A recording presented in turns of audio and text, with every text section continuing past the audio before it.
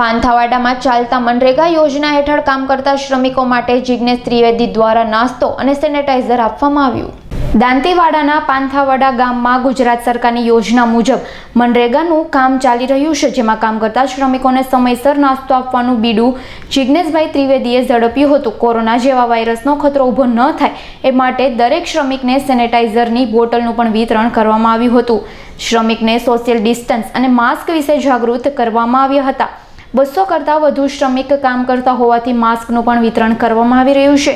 શ્રમિકોને કોરોના જેવી મહામારીથી કઈ રીતે બચાવી શકાય બાબત પર પણ પ્રકાશ પાડ્યો હતો। ગુજરાત સરકારની મનરેગા યોજનામાં જિગ્નેશભાઈ ત્રિવેદીએ સેવા આપવાનું નથી ભૂલ્યા। અગાઉ પણ જિગ્નેશભાઈ લોકડાઉન દરમિયાન અનેક પ્રકારની સેવા આપવામાં અગ્રેસર રહ્યા હતા।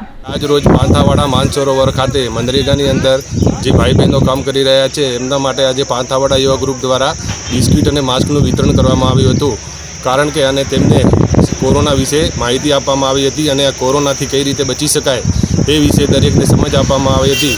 તમામ મજૂર ભાઈ બહેનો ખૂબ જ સારી રીતે કામ કરી રહ્યા છે।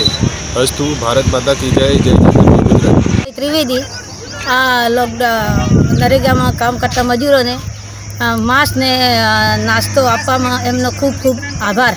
લોકડાઉનમાં મજૂર વર્કરોનો। સંજયસિંહ રાઠોડનો રિપોર્ટ, બનાસકાંઠા।